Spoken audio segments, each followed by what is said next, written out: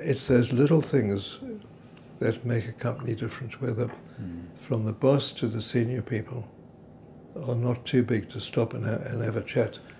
Most South Africans find ourselves in a place where we need a bit of inspiration. We don't have to look far to find exceptional South Africans who have personal life stories that inspire. Join me for a cup of tea with Raymond Ackerman, a giant in the retail world.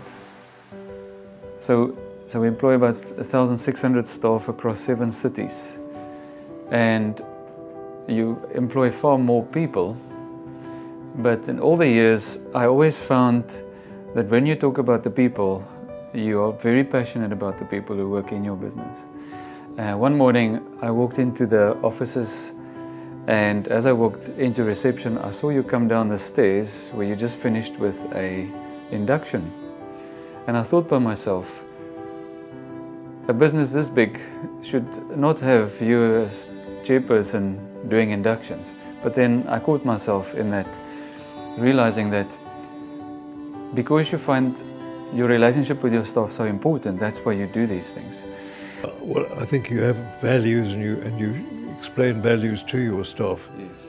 But from you to your top team, being able to say good morning to people. A lot of big bosses, they walk in, important people, and they just ignore all the people around. I spend all my time, not all my time, I spend so much time just shaking hands, going into offices to say good morning before the day gets too busy, and I still do it now. And I'm officially retired, but I go into the office every morning looking after social responsibility and talking to people and phoning up people. But it's those little things that make a company different, whether from the boss to the senior people are not too big to stop and have a chat. And you meet a tea lady and say, oh gosh, thank you for your tea, it was lovely today, or whatever it is. There's nothing like personal contact. And I try my best to have a sort of mental figure every day how many people I should say hello to, that I don't get too busy to go that extra mile. It means an enormous amount, because the people feel, gosh, he really worries about me.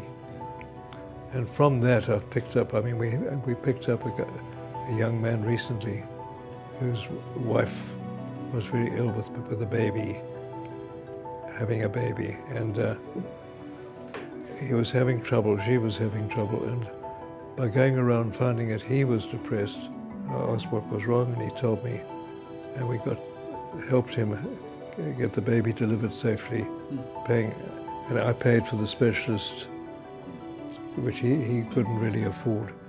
And you pick up a lot of things that troubles that people have, and then I'll always follow it up with a call or a letter. One of our guys was badly damaged, hurt at Easter weekend, and he fell off the back of a bakkie. He was with his kids going to a dam, and his wife was driving, and he jumped in the bakkie on the back, fell over, and he's cracked his skull.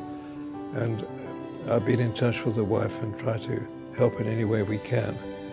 And he and the wife and the general manager in the area said, but Mr. Ackerman, how do you know about it? And you're always phoning to find out how he is. It's just that I believe in our staff and try and make them know that they're not just a number.